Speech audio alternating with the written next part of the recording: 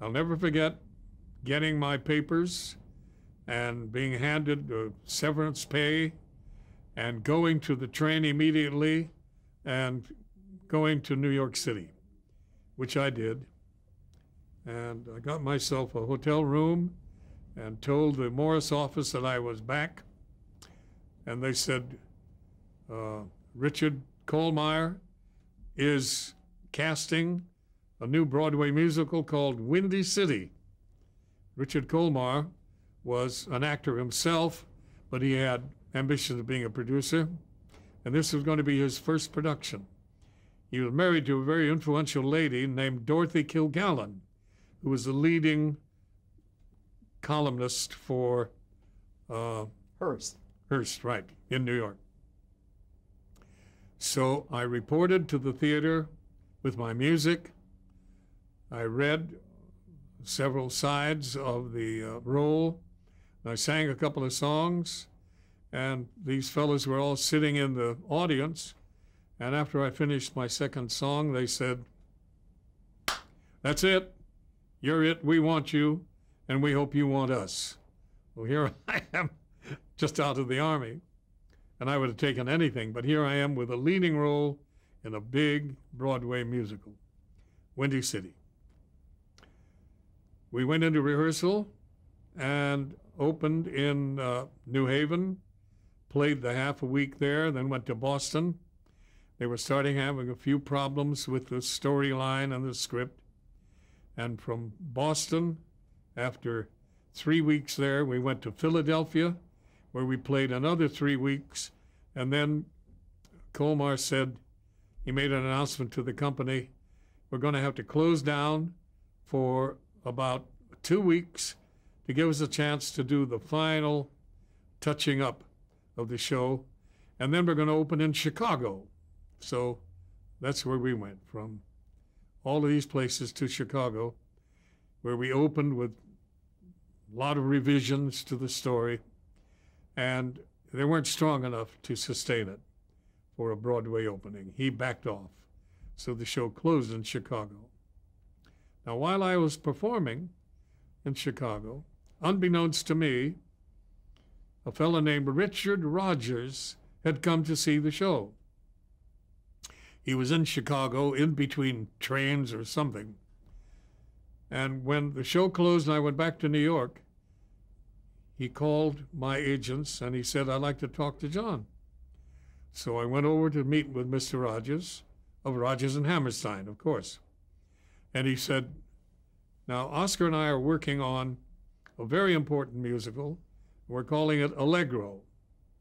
And we're not ready for it yet, but we want you for one of the principal roles. Are you interested?" I said, "I'm interested." So he said, "All right, I want you to do us a favor. Until we're ready to start rehearsals, we'd like you to go into our production of Carousel, which was playing on Broadway." And already a hit? Tremendous hit. It was in its third year. So I said, well, I'd love to do that.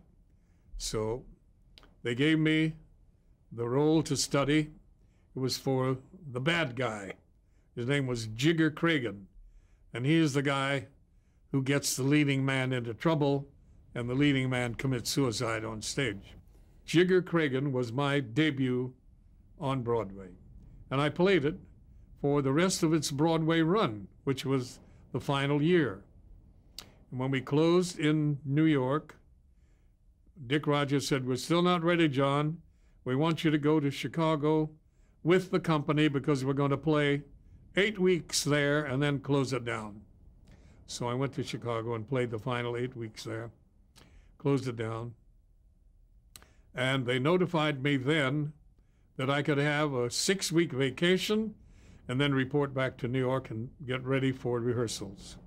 So I came home to visit my mother and dad for those 6 weeks, and all the time knowing that I was going to be in a Rogers and Hammerstein production, which was the ultimate for aspiring and established Broadway actors of that time. So I had a wonderful visit at home, then went back and went right to work in Allegro. Please give us your impressions of Rogers and Hammerstein, the two. Rogers and Hammerstein were two very prolific writers, composers, as you know. Dick Rogers was the man who wanted the edge over Oscar.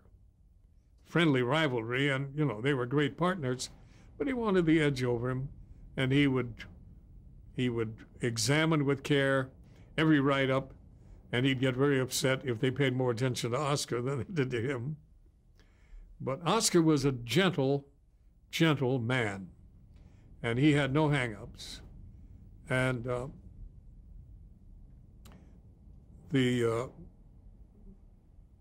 differences between them were never such to cause any rupture in their collaboration.